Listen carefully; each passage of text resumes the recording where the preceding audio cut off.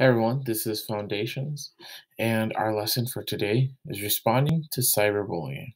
In this lesson, we'll learn some ways to respond to cyberbullying. Let's go ahead and get started. So, our warm up. How is bullying that happens online different from or similar to bullying that happens in person? So, in Schoology, there is a warm up question for today. Go ahead and take some time to answer that question. When you're done with that, let's go ahead and move on. Let's define cyberbullying. What is cyberbullying? Cyberbullying is the use of technology to harass, threaten, or intimidate another person.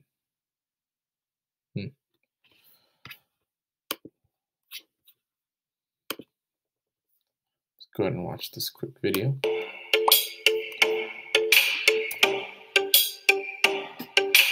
When I'm online, there's always people who want to bother you and want to annoy you.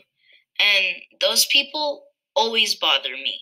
I really don't like that about being online, the negativity that's there and how rude and ruthless people are online just because they're hidden behind a screen. Sometimes people hate on you, and it's not cool because they're hating on you, and then your self-esteem go down and your self-confidence go down, and you might want to quit doing what you're doing on the internet. You never know who is actually who, and they could always be doing something wrong and telling stuff about you that's not actually true. You don't even know the person, but they're still saying things about you, saying you did this, you did that.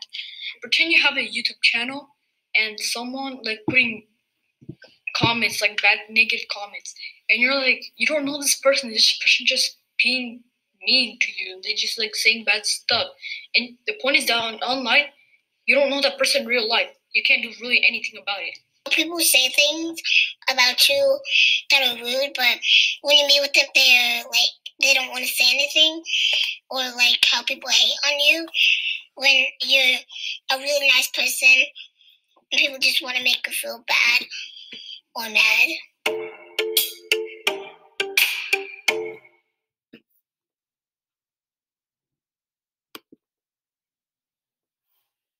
All right.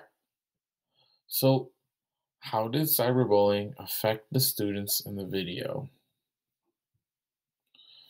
We're going to go ahead and discuss that in our discussion on Schoology as well. All right, let's go ahead and move on to one of the activities. So, responding to cyberbullying. Here are 6 strategies for responding to cyberbullying. First, you block.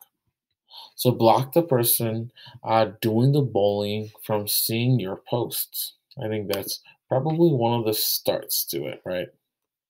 Next, you report it. So report cyberbullying to a trusted adult. Or if you're playing a game, right? Report it to the game system managers or anything, okay? Support. Offer support to the person being bullied instead of getting involved in the conflict. Listen to their experience, ask what they need, or offer to help them make a plan for responding. Share, or don't share, sorry. If you like or share social media posts intended to harm someone else, you're participating in the cyberbullying. So be aware of that. Document. Download and save or print evidence of the cyberbullying right away before it can be deleted. And lastly, don't retaliate. People who bully want a reaction. If you try to retaliate or get even, you contribute to the bullying. Once again, let's share a quick experience. I think in our foundations, there was some cyberbullying going on with the students saying that I'm not funny when I'm clearly very funny, right?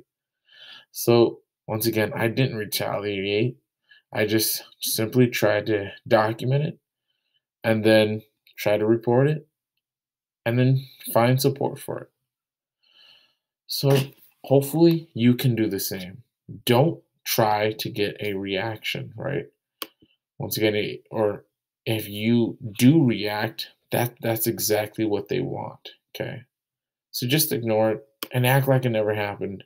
But if it is something that needs to be brought up, please report it and find support. We're going to go ahead and skip this activity. And let's go to the wrap up part. So why is it difficult but important to report cyberbullying to a trusted adult? So this question will also be on Schoology. Make sure you answer that. And when you're all done with that, you are good to go.